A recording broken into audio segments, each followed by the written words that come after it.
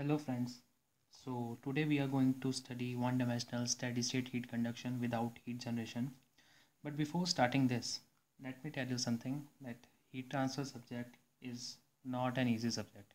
Like if you say that you get the notes and just before 2 to 3 days before the exam and you study all the things and you think that I will be able to write something in my exam or solve numericals, and that is not going to be happen.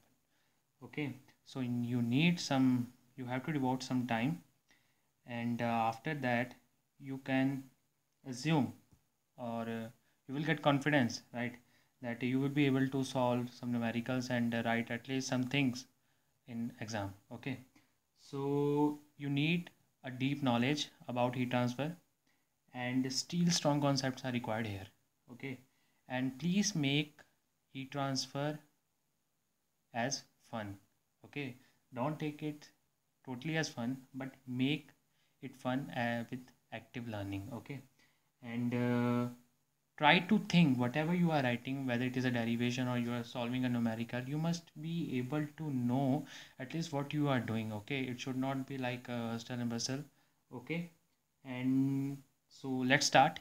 So as I've told that we are going to study one-dimensional steady state heat conduction without heat generation, and before starting it you must know each and every term, right, that what is one dimensional, what is a steady state. Okay, heat conduction is no without heat generation. Okay, now what is one dimensional?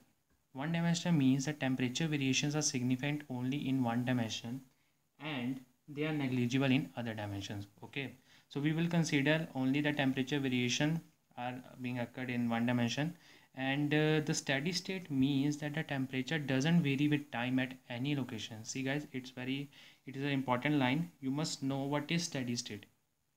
So I will repeat that steady state means temperature variations, they do not vary with time. Temperature doesn't vary with time at any location, but obviously at different points the temperature will be different.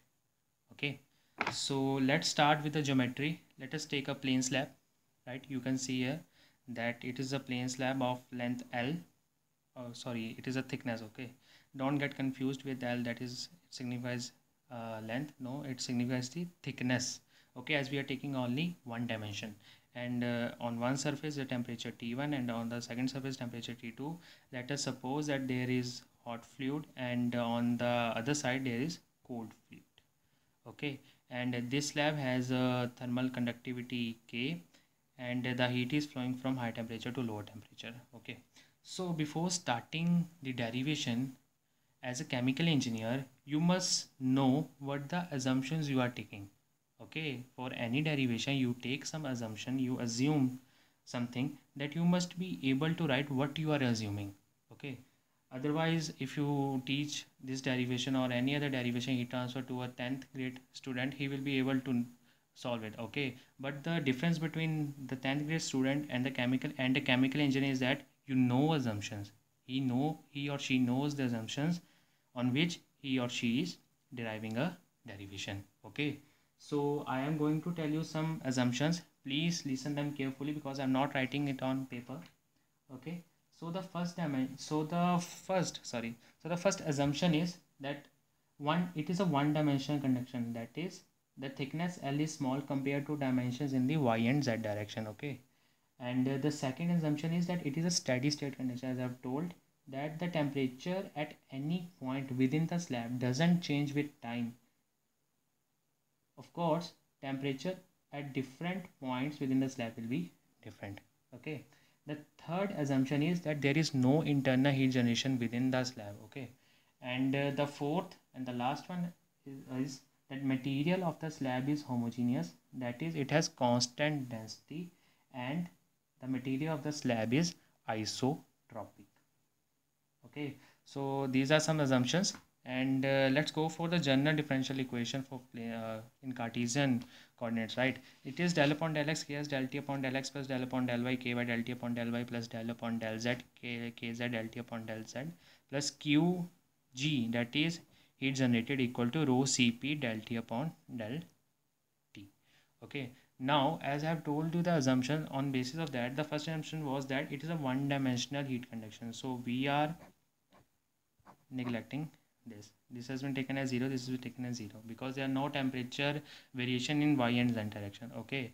The other assumption was that there is no internal heat generation, so this is also being 0, and it is a steady state heat conduction, means the temperature is not varying with time but it is varying with distance, so this is being 0.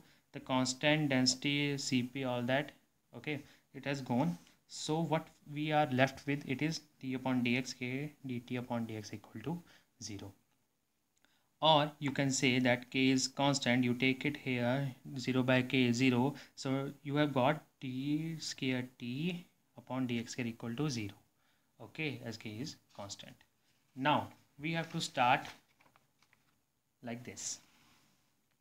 See, on integrating the previous equation, that is d square t upon dx square equal to 0, by integrating first time you get dt upon dx equal to c1, right? And you further integrate it, then you get this. Okay, let me draw the diagram again, because I need some bonding conditions to solve this. You know, it is a thickness, temperature 1, temperature 2, hot fluid going in this way, you can assume, and cold fluid is going in this way, right? And this is x equal to 0 point, this is x equal to L point, okay, the full length, it means 0, and you know this. Okay, so the first boundary condition is that at x equal to 0, temperature is T1, and at x equal to L, temperature is T2, right? So put the first boundary condition in this equation, you get T1 equal to C2, and by putting second boundary condition in this, you will get T2 equal to C1L plus C2, right? Or you can say that T2 equal to C1L plus T1, or T2 minus T1 upon L equal to C1, and T1 equal to C2, right? Now put these constants, the value of this constant in this equation, right? So what I've got is Tx equal to T2 minus T1 upon L into x plus T1, right? And if I rearrange this, I get Tx minus T1 upon T2 minus T1 equal to x upon L. And this is temperature distribution within a plane slab, right? Then what does this mean? That if you are given some thickness and you have been asked that at some other thickness, like in intermediate between the whole thickness, then what is the temperature at that point, at that thickness, okay, then you are able to calculate it, as you know the temperature 1, you know the temperature 2, you know the distance up to which on which you have to calculate the temperature, you know the full thickness, then you are obviously you are able to calculate Tx. All right, now the other thing what we have to do is to find Q. In order to find out Q, you need Fourier law. What you need is Fourier's law, right? And let me tell you that in order to find heat flux, we are applying Fourier's law, which is Q equal to minus K dt upon dx, and which is again equal to minus K. You know that dt upon dx is T2 minus, or if I say T1 minus T2 upon L, and if I multiply this negative sign with this term, then I get T2 minus T1 upon L, right? And this is flux, and if you multiply it with area, then I get Q, heat, right? So Q will be equal to Ka T2 minus T1 upon L, right? Where Q is the heat transferred, K is the thermal conductivity, A is the area, T2 minus T1, you know it, and L is the thickness of slab. Okay, the other important thing which I'm going to tell you is resistance of slab. How will you find it? It is like del T upon Q. Del T, put the value of Q from above to here, right? This delta T is this delta T is the temperature difference, and it becomes L upon K, resistance of slab.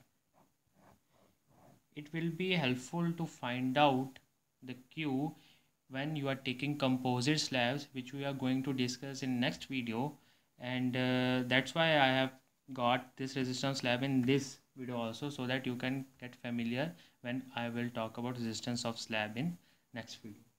So this is all about your derivation of one-dimensional steady-state heat conduction without heat generation in a geometry which we have taken a plane slab. And in the next video, as I've told you, that we will do one-dimensional steady-state heat conduction without heat generation in plane slab with composite slabs, right? And we will also get familiar what is overall heat transfer coefficient. Okay, so I think that's enough for today, and I hope this video helps you, and please don't forget to like, share and subscribe my video, and thank you so much for giving your precious time. Bye.